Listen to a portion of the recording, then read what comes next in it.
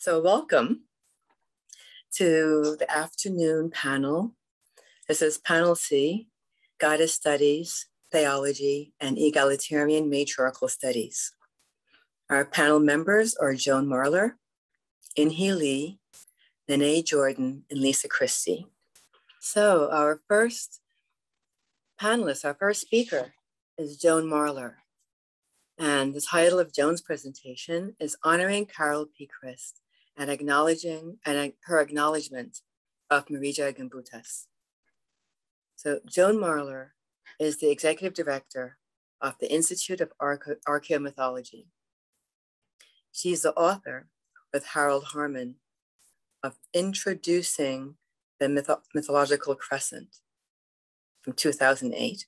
And she's the editor of The Civilization of the Goddess by Marija Gimbutas, 1991.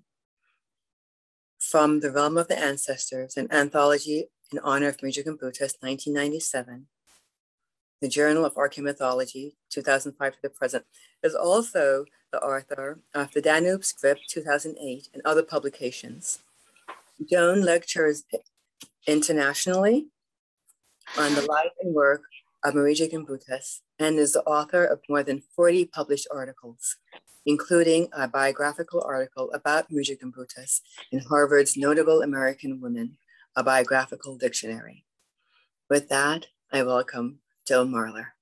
Thank you. Can you hear me okay? Yes. Okay, good. Please excuse my computer is deciding to make whirring sounds, but hopefully it will close soon.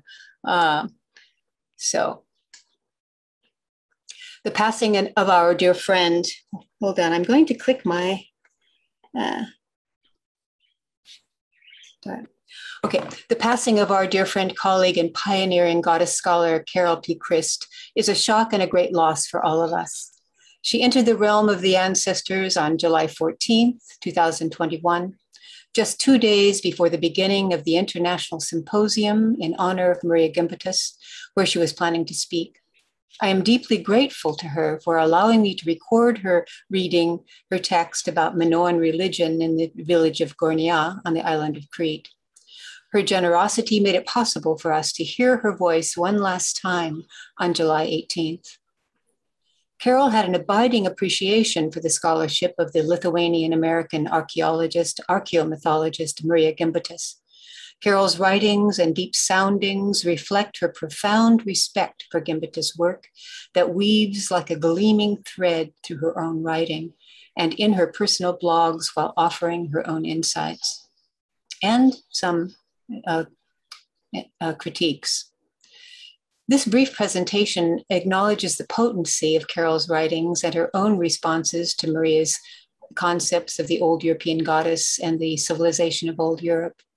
Both of these great scholars understood that our birthright, from most of our human history, has been to live in a respectful communion with the generative cycles of the living world.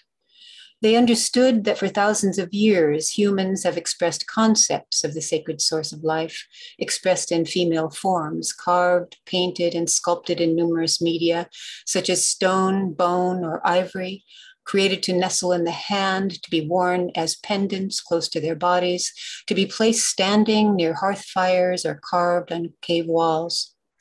The great Paleolithic goddess of Losal was carved on as a bas-relief on a large boulder stone in the Dordogne region of southern France, dated to approximately 25,000 years ago.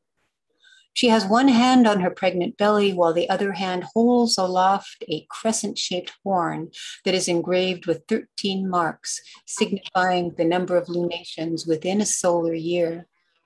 Her sacred image, originally elevated above the entrance to an intimate limestone cave, would have been illuminated by the milky light of each full moon as a silent, glowing presence, honoring the generative mysteries of women's bodies and the cyclic realities of all life on Earth in perfect harmony with the solar and lunar cycles of being.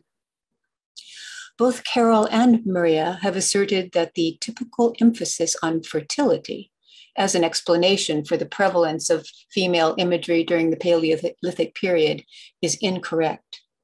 I would add that the typical usage of the term Venus, as well as fertility, are a function of the male gaze that assumes that women's main significance is to be in the service of male sexuality.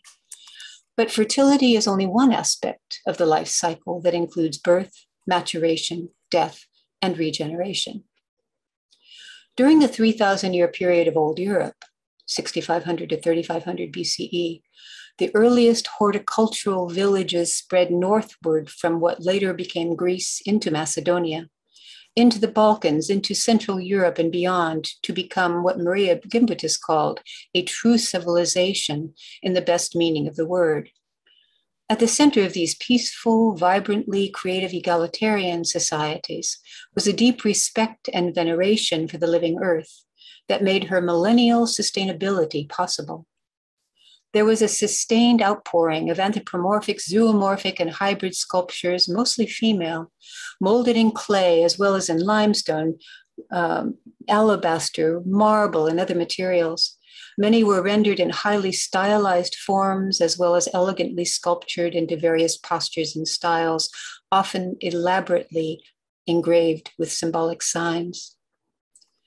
In one of 5 major excavations of Neolithic sites, Maria directed in southeastern Europe between 1967 and 1980, she discovered areas of women's productive work of grinding grain near large circular hearths and baking bread in outdoor ovens, each shaped as a pregnant belly. Communal transformation of grain into bread was continually accompanied by consistent ritual activities with predominantly female imagery over 800 years at the Sesclo site of Achilleon in Thessaly, Greece, between 6400 and 5600 BCE. Her excavations were the first to intentionally investigate the ritual contexts of these figures and related ceremonial images. 8,000 years later, after years of living on the beautiful poetic island of Lesbos, Carol decided to move to Crete. In her February 2020 blog entitled "Ancient Mothers, I Hear You Calling Me to Crete," Carol wrote, "The fact that ancient Crete was, as Maria Gimbutas has written, the final flowering of the egalitarian, peaceful, matrilineal, probably matrilocal culture of old Europe that worshiped the goddess as the power of birth, death, and regeneration in all of life, is the deeper reason I am moving to Crete. A few weeks later, she was invited by archaeologist Vance Waldros to join the team that is interpreting the results of recent excavations of the Minoan town of Gornia, originally excavated by the American archaeologist Harriet Boyd Hawes at the beginning of the 20th century. Carol writes, "In agreeing to write about religion at Gornia for the new team, I was aware that I would be following in the footsteps of a very brave and very intelligent woman who understood, as I do, the culture of ancient Crete, that it was different from the familiar Greek patriarchy."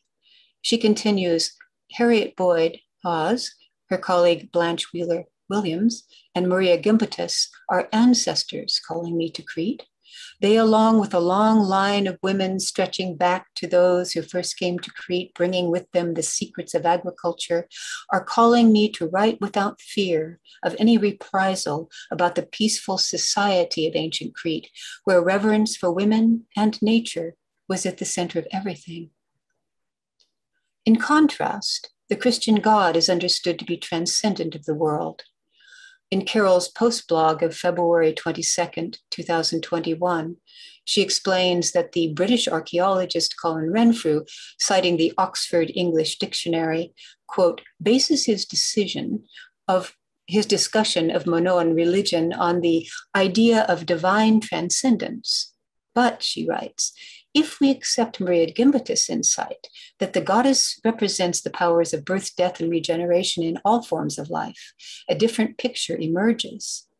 The goddess is eminent in, rather than transcendent of the world. She is the enlivening force in human beings and in all nature. Carol goes on to explain, unlike other Greek deities, later Greek deities, the goddesses of old Europe and ancient Crete are not generally portrayed as idealized human beings, although they have eyes, breasts, sacred triangles, and also have beaks. They also have beaks and wings, are shaped like mountains and decorated with flowers, flowing lines symbolizing rivers or streams. These hybrid forms suggest that all of life is in the imagery of divinity, and that humans are not higher, better, or separate from other life forms.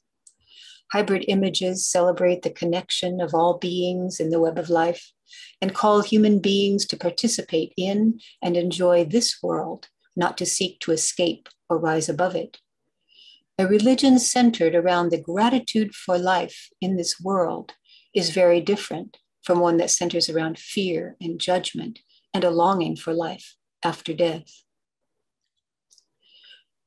Maria Gimbutas relished the hybrid forms that combine a mature woman's body with the long neck of a water bird, a bird mask and a human hairdo, snake-like features, or female figure with the mask of a bear. Life-size masks, such as one with the features of a sow, was most likely made to be worn in ceremony, expressing an exchange of consciousness or mutual identity between woman and animal. Carol adds, when Gimbutas spoke of the powers of birth, death, and regeneration in all of life, she was referring to the unity of being, underlying the diversity of life forms, including plants, animals, and human beings. The fact that ancient Cretans imaged deity in different ways and with different characteristics does not require the conclusion that they worshipped many discrete deities, as some archaeologists argue. I suggest that they intuited a unity of being while celebrating the diversity of life. So Carol defined goddess as the intelligent embodied love that is in all beings. Maria's definition is related directly to the living earth. And in the language of the goddess, she writes, the goddess in all of her manifestations was a symbol of the unity of all life in nature. Her power was in water and stone, in tomb and cave, in animals and birds, snakes and fish, hills, trees, and flowers. Hence the holistic and mythopoeic perception of the sacredness and mystery of all there is on earth. This includes, of course, death, destruction, and the grinding, chewing, and releasing of nutrients of material that has died or is in the process of dying, to release those nutrients for the nurturing of new life. And that distance between death and new life, in which the decay takes place, is so often rejected and not understood, particularly in the Christian tradition. But here it is, forward and center in terms of the importance of nurturing life. Carol writes, it is known that rites in ancient Crete involved trees, mountains, and caves, as well as water sources. We must ask how such ceremonies expressed gratitude to the Mother Earth, the source of life, the cycles, birth, death, and regeneration. The mother's power to nurture life through love and generosity is understood to be a reflection of the power of the source of life. Carol has also recognized the egalitarian practices of the matriarchal Minangkabau society in East Sumatra, where all members of the society are nurturers. Children's uncles, not their biological fathers, act as cultural fathers to children, expressing loving generosity and care. I will add that men as well as women must see themselves and act as nurturers through love and generosity. And it's necessary for this to be cultivated by everyone, men and women, in order for life to continue on this earth, which is, of course, our only home. As Carol reminds us, it is high time to rethink the hierarchy of values that we have inherited from patriarchal cultures, especially now when the continuation of life is threatened by war and global climate change. After she goes on, after having been promised immortality or reincarnation by patriarchal religions, many of us are returning to religions that celebrate the powers of birth, death, and regeneration, the continuation of life, not for the individual, but for the generations that follow.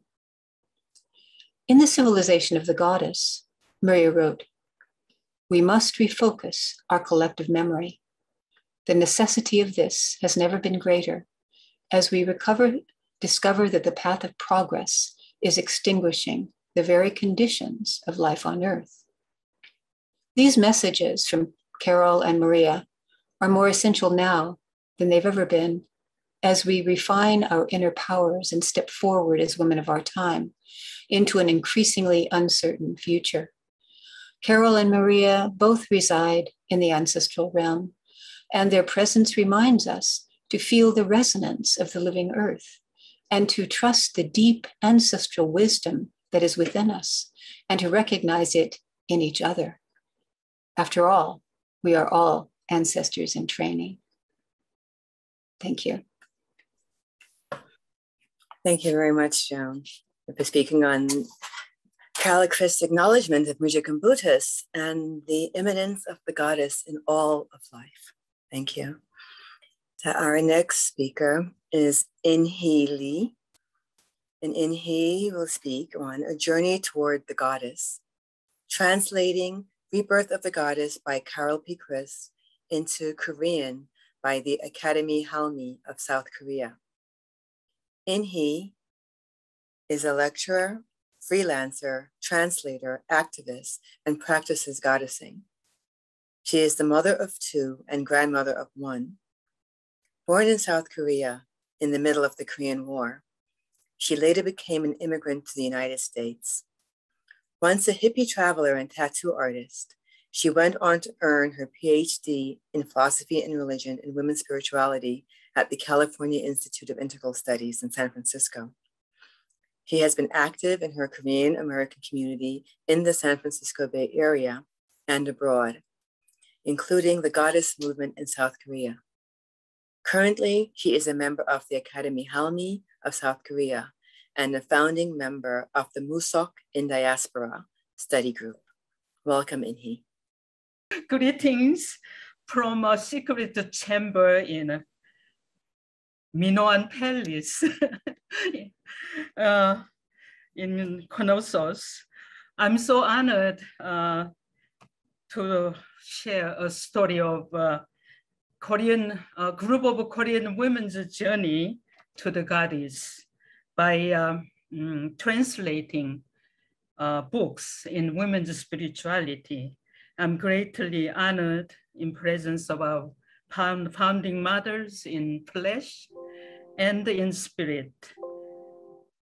And thanks to Professor Mara Keller and Annette Williams for the space for us together. And today I'm here to speak as a member of Academy of Halmi.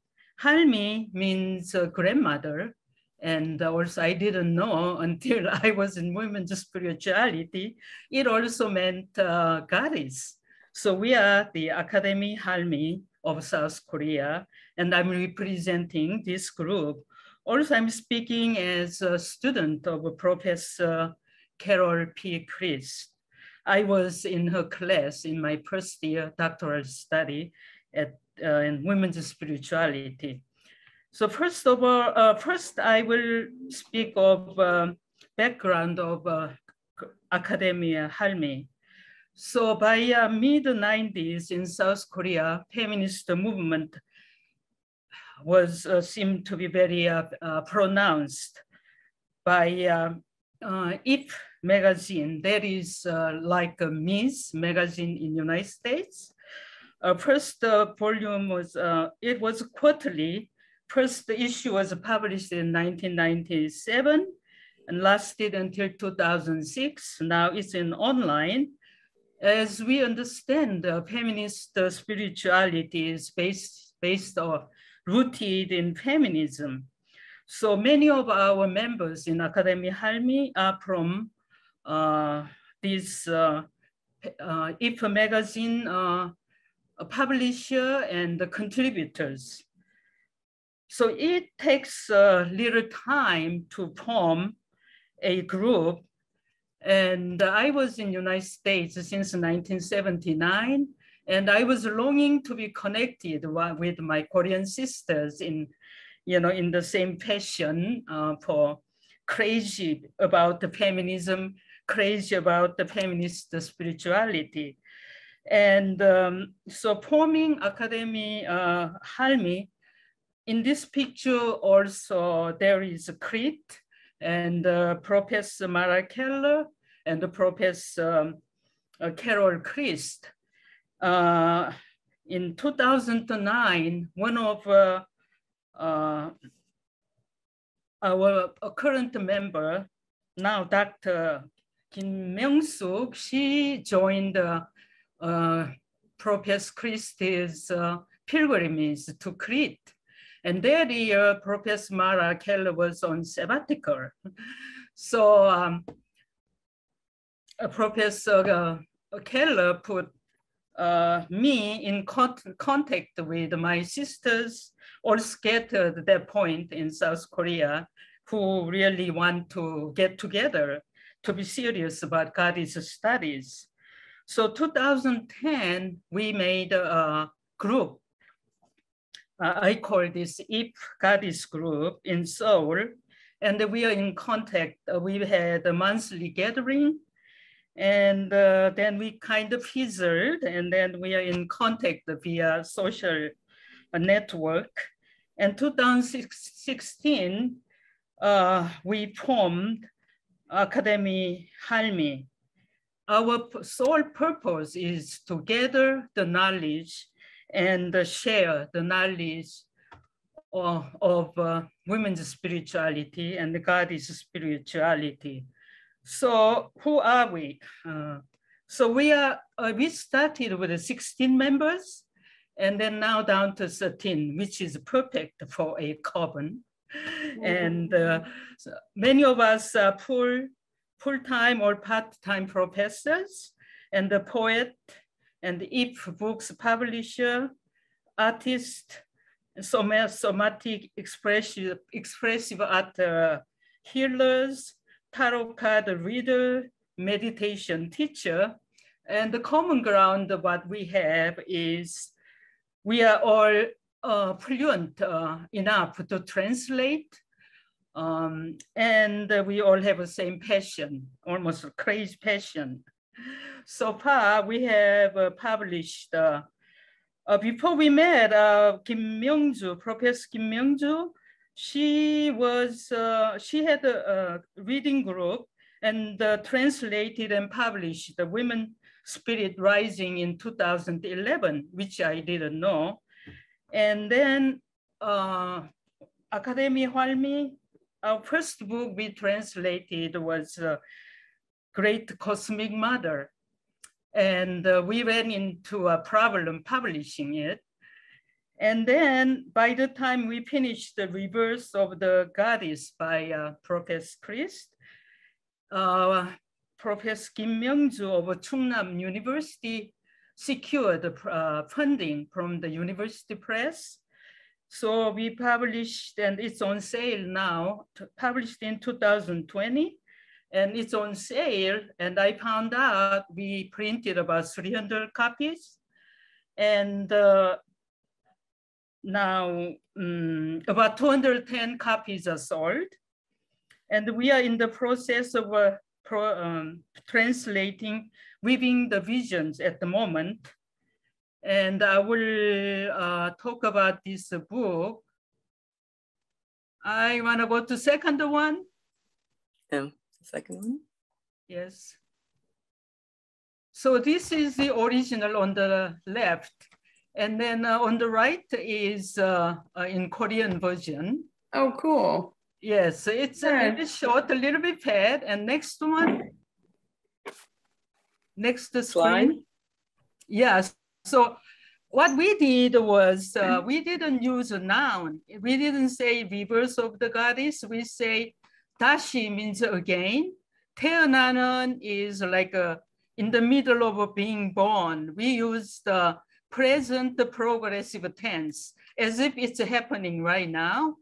And then Yoshin is the goddess. So we want to give a more active, present thing happening. So that's how we did. And then last screen.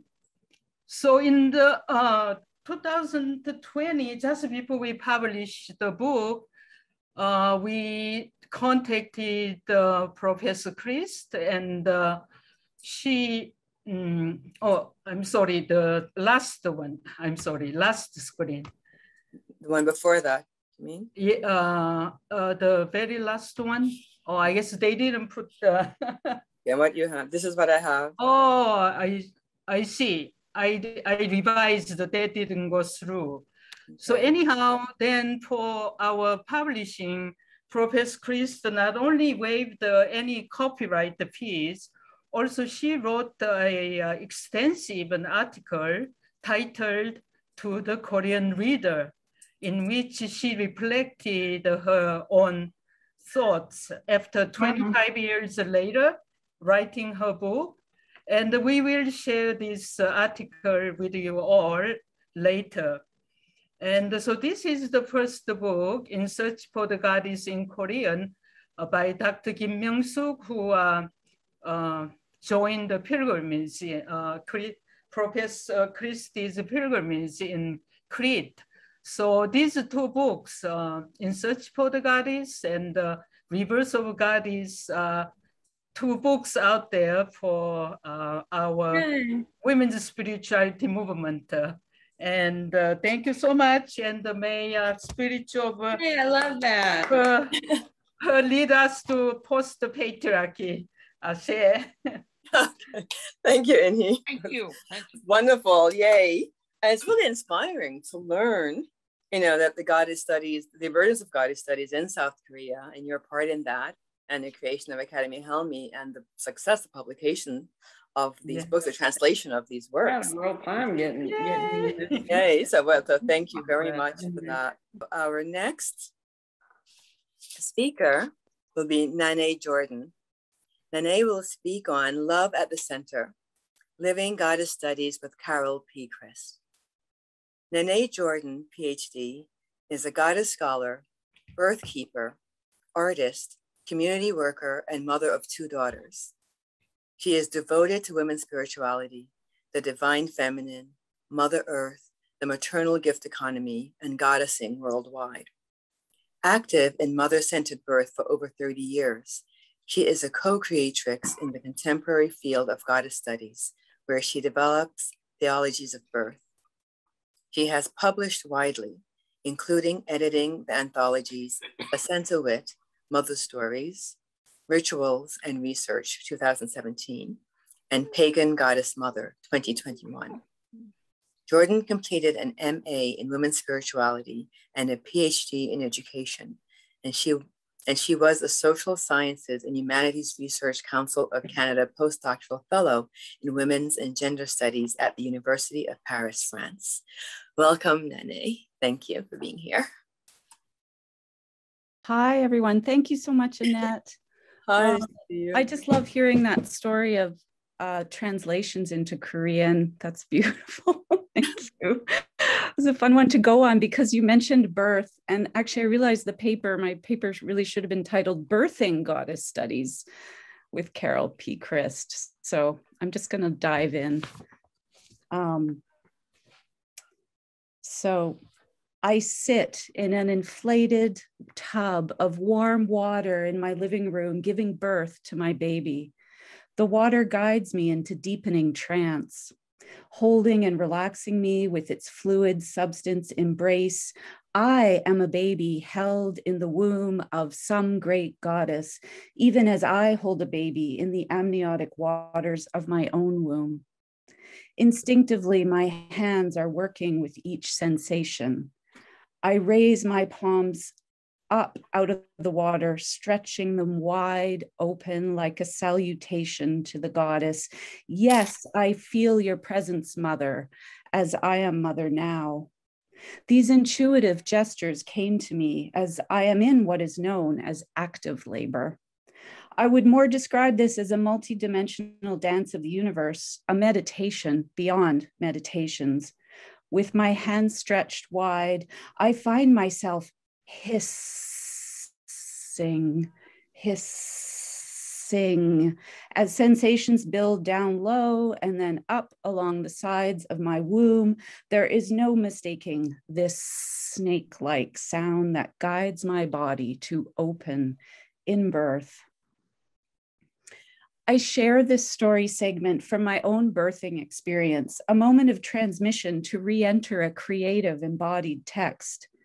The juice of this writing, born from feminist scholarly roots that nourished new forms of research, spiritual imaginaries and ways of being, where experience from and in a female body is honored as source of knowing and text. Carol Christ writes of embodied thinking as an alternate to the mythos of purely objective thought. When we think through the body, we reflect upon standpoints embedded in our life experiences, histories, values, and interests. As embodied beings, quote, we admit that our scholarship is passionate, is interested, is aimed at transforming the world we have inherited. I wanted to honor Carol Christ's passing through the mystery portal of death with this expression of gratitude for her co-creation and expansion of what we can now claim as scholarly fields of goddess studies and theology. Fields of study through which I can inquire into the flesh-absorbed, immanent, transcendent, spirit-connected, Shaktic, entranced experience of the holy, that is giving birth, in both senses of that word, whole and holy. Being myself a daughter and co-creatrix of goddess studies, Chris' passing immediately compelled me to reread her, especially Odyssey with the Goddess, Rebirth of the Goddess, and She Who Changes. Chris gestated goddess-centered feminist inquiry from and with heart and spirit in a journey that reconnects mind to body and culture with nature, continually affirming that love is at the center. Her life-affirming, embodied theological and practical priestessing work laid foundations for feminist liberation that resacralizes female-bodied selves through the studied and practiced honoring of women, goddesses, and Mother Earth. I reflect upon the impact of this in my own working towards a theology of birth, where I rewrite the primacy of birth from what Chris called the patriarchal lie in the denial of the womb that gives birth and the originary mother. Chris noted how the Western philosophical and theological focus on mortality and immortality rejects and ignores birth and the gift of life, suppressing female power. At the confluence of philosophical and experiential rivers of inquiry in my own work, birthing experience pours out its female blood and milk-soaked texts as libation to birth new philosophies and write the sacred book that has been left unwritten, picking up ancestral goddess threads woven long ago when we revered birthing powers in obvious connection to Mother Earth, with her fierce, bountiful, life-giving and taking regenerative cycles of birth, life, death, and birth again.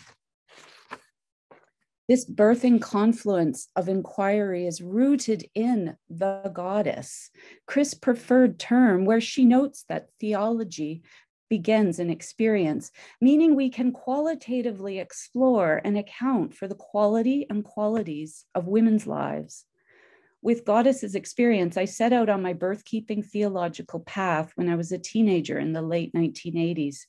After attending a home birth with midwives, I was awakened to a love of and trust in women's birthing powers, rooted in women's self-authorizing desires, needs, and liberation, initiating my desire to honor the sacredness of birth from women empowering perspectives beyond patriarchal medicalization. Along with midwifery, I pursued my birth callings through women's spirituality and goddess studies, where culture and spirituality can be reinformed by birthing consciousness as we shift from a traumatizing culture of patriarchy to a culture that gestates love and joy in expanding potentials of the divine feminine and female. Though Carol Christ did not give birth to or raise children of her own, she mothered a spiritual feminist social movement, living her own healing through birth-like processes. And I quote from her, "In the process of my spiritual transformation, which I have sometimes called an initiation, I had to give up certain forms of ego control in order to open myself to the power of love that was all around me." Women giving birth live an ultimate initiation as they surrender ego control to open into their own naked, roaring inner-outer strength to bring their new small human being, earthside, through the love portal, as any goddess does. Chris' own calling into love was a felt initiation at her mother's death, where death is another birth-like portal. Chris, who acted as loving midwife for her mother's passing, beautifully writes, "As my mom was dying, I had an absolutely clear sense that she was going to love. She was surrounded by a great matrix of love. And as she died, I began to understand that I too am surrounded by love and always have been." Birth and death are twin portals of entrance and exit with life. In birth, we enter through our mother's body, stretching through her sacred vulva yoni, this goddess portal incised into ancient rock art and stylized symbolically in the enduring symbol of the mandorla, or the sacred Sheila Nagig carved above doorways, who displays her vulva as a portal reminder of whence we came and where we all go, through the mother. In the words of Christ, "I have long suggested that goddess religion teaches reverence for life that enables us to affirm finitude and death." And mothers and midwives know how natural birthing physiology can lead to mother's bodied ecstasy through the oxytocin love hormone infusion of giving birth. Birth may be painful or overwhelmingly sensation-filled, yet can also unfold with pleasure and most always deep relief and joy. Oxytocin is the love and pleasure hormone at a lifetime peak when giving birth and present in all human acts of loving connection, something Carol Christ would have appreciated in her theological callings of love and its experience. Birth is not meant as women's suffering pain of biblical proportions, but to be lived with pleasure through supportive circles of caring connection and what Christ calls intelligent, embodied love, where this life is meant to be enjoyed. I'm quoting Christ here, and to delight in the existence of others, to delight in our own life. I think of the beautiful goddess art and village temple sites of ancient Minoan Crete, beloved to Christ, where she studied, lived, and brought women to on pilgrimage. Enjoyment of life appeared at the core of this ancient goddess culture with its nourishing, spiraling forms, butterflies and plant-based symbols, and bare-breasted, free-roaming women and priestesses in long skirts, residing over community affairs and life-affirming rituals, circulating oxytocin in a relational culture of well-being and embodied love. What if we knew love and joy as our birthright, literally at birth, where the bliss of new mothers and babies flows onwards from birth, honoring, as Christ calls us to do, the simple joys of our lives while lived in relation to our loved ones and all our relations with other living beings on Mother Earth. Our lives are truly rooted in birth as a primal gift of potent love experience, whereas Christ notes, and what we've been repeating today, I hear, the power of the goddess is the intelligent embodied love that is in all being. I close with more birthing story as we birthright our sacred embodied books anew. I lay on my side on our bed. Pushing sensations are rolling through me at intervals. I needed to get onto my hands and knees. I'll never forget the feeling of holding the top curve of my daughter's head in my hand as I reached down to feel her emerging through my hugely stretched vulva. My husband gently held her head too as it came fully out, this touch connecting him deeply to his emerging daughter. In one more push, her whole body emerged, passed between my legs by my midwife and my mate. I scooped her up with the most intense feelings of relief and satisfaction I had ever known, holding, rocking, cooing to her, oh, my love, my little love. Thanks, everybody. Took you on a little journey there. Little birthing journey. Just to make sure we get some birth energy in there today. Yeah, I was asking, thank you for those evocative images. and those thoughts, you know, and the honoring of human birth and the birthing of consciousness. You know, it made all be an oxytocin-filled experience, you know, on every level. Thank you so much. Thank you. So, okay, our final speaker on the panel today is Lisa Christie. So Dr. Lisa Christie, Lisa M. Christie, PhD, is adjunct faculty and writer, specializing in ecofeminist philosophy, process philosophy, goddess theology, and the study of psychic and spiritual experiences and the implications of these experiences for metaphysics. Lisa earned her doctoral degree in philosophy and religion with a concentration in women's spirituality from CIIS, her master's degree from Santa Clara University, and her coaching certification from the International Coach Academy. She has taught graduate and undergraduate courses since 2006 and is presently the adjunct senior lecturer at CIIS. Her upcoming book is Reality Unbound, a new science exploration of psychic experiences and the conscious world in which we live. Welcome, Dr. Christie. Thank you, Annette. Theology begins in experience.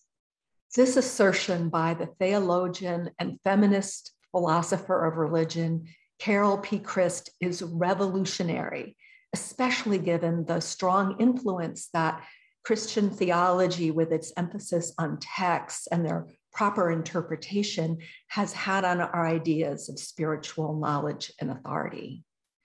Religious beliefs arise from specific ways of knowing and within communities of knowing, from which women have been largely excluded. When Chris studied at Yale, she was one of very few women in that field, and she writes of how that community and its interpretive lens felt so alienating to her as a woman and at odds with many of her own experiences. She recognized that theology rests on a more fundamental assumptions about reality. And so she set about challenging those assumptions and proposing others that are more in keeping with her experience and those of other feminists in religion. In affirming women's experience as a primary source of knowledge, she leads us to a spiritual feminist paradigm. Importantly, in her feminist philosophy of religion, She Who Changes, Christ urges feminists to come together across religious traditions in order to share a way of thinking so that we can make change, that we can help to evolve our culture. And she offered the process philosophy as a framework. As Christ puts it, many fear that if women come together across religious traditional boundaries, all hell will break loose. And she adds, perhaps it should. I wholly agree. Here I will discuss Christ's embrace of process philosophy, which has inspired and informed me as a theologian and a feminist philosopher of religion. Christ, however, expresses ambivalence regarding life after death. And like the philosopher of religion, Charles Hartshorne, she rejects the concept of immortality for all but Goddess God.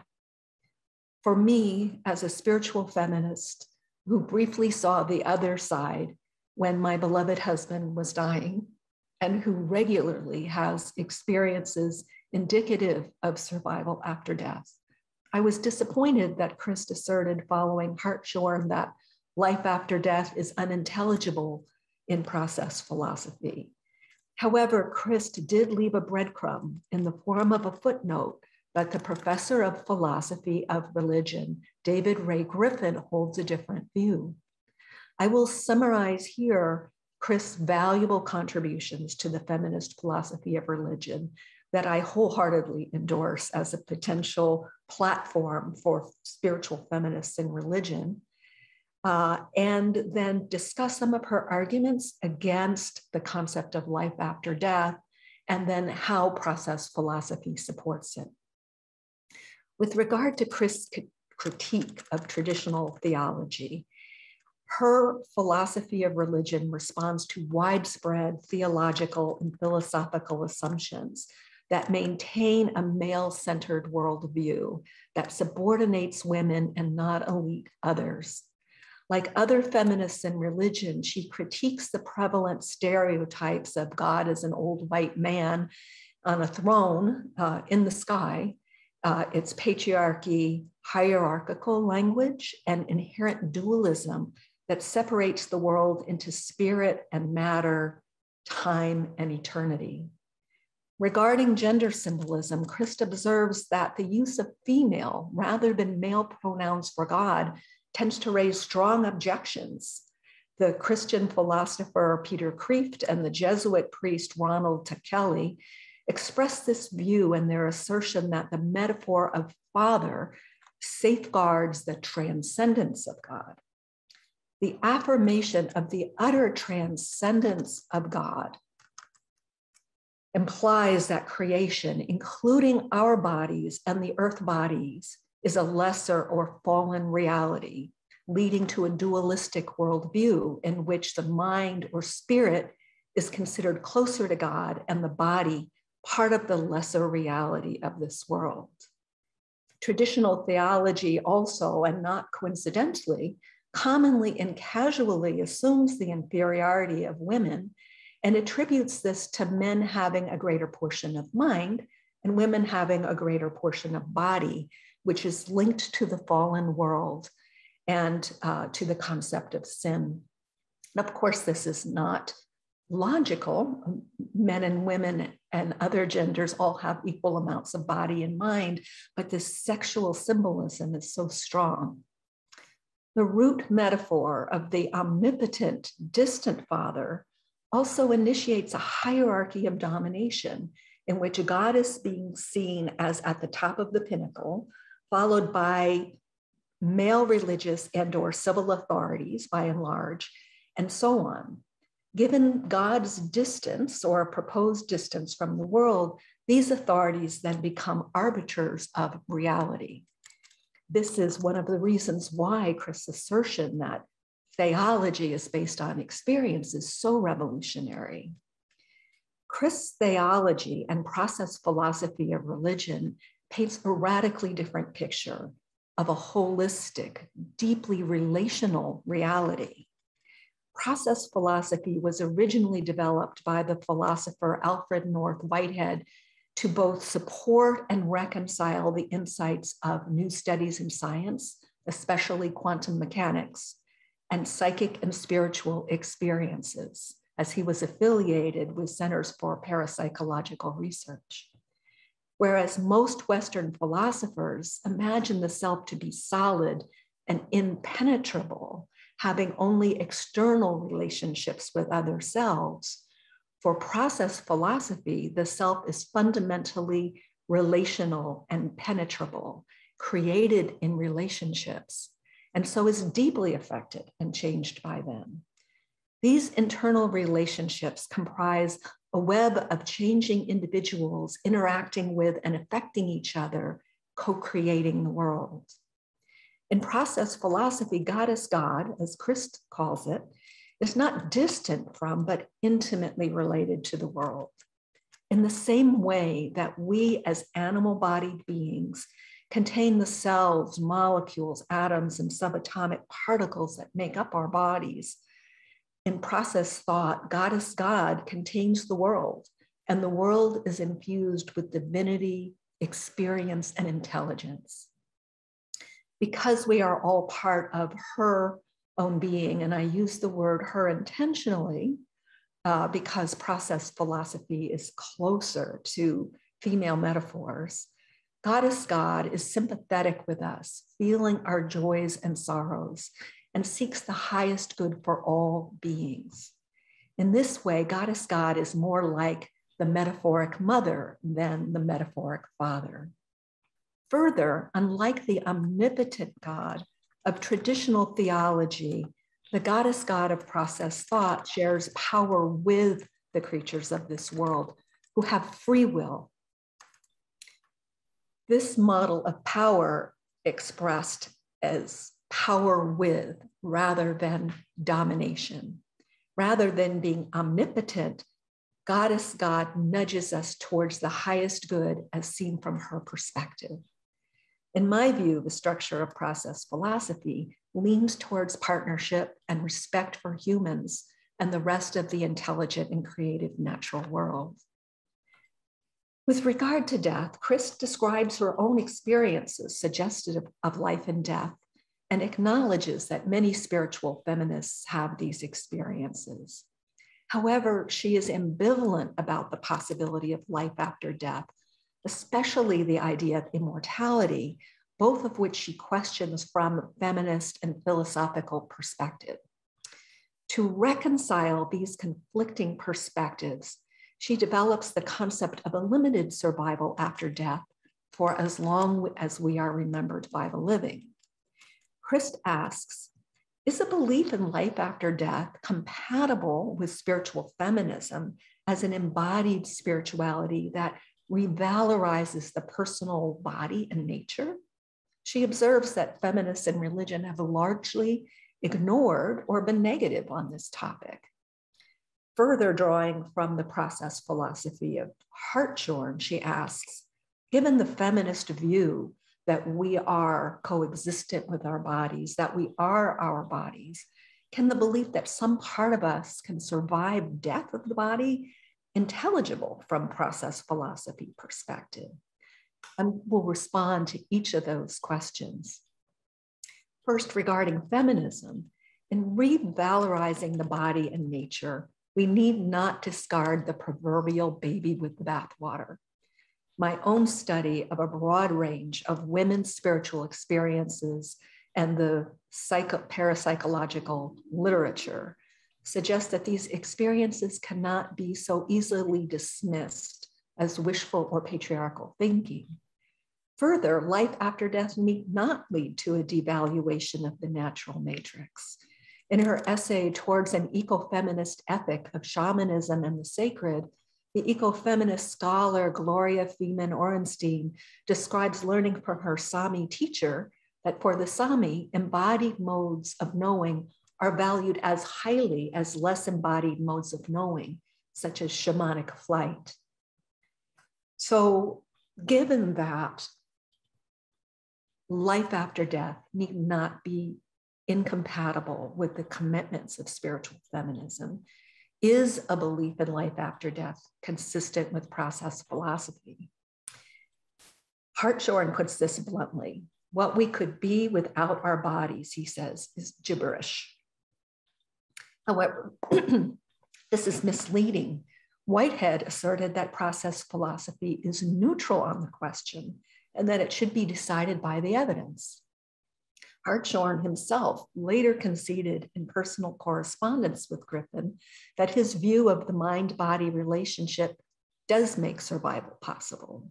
And Griffin describes how process philosophy can support it in several of his works.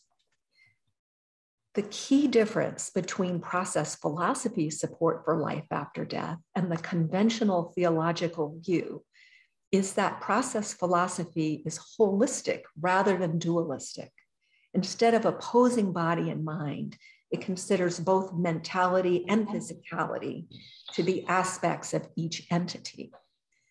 Key here is the distinction between what we call body and the mind is that the physical body is a community of many entities, including cells, molecules, and atoms, and therefore there's not a strict identity between mind and body.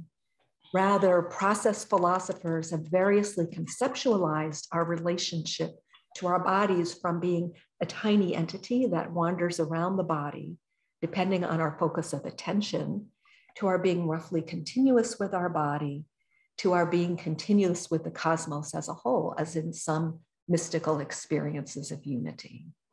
Further, process philosophy suggests that even after death, we always have a stake in a world that cannot be conceived as being separate from ourselves.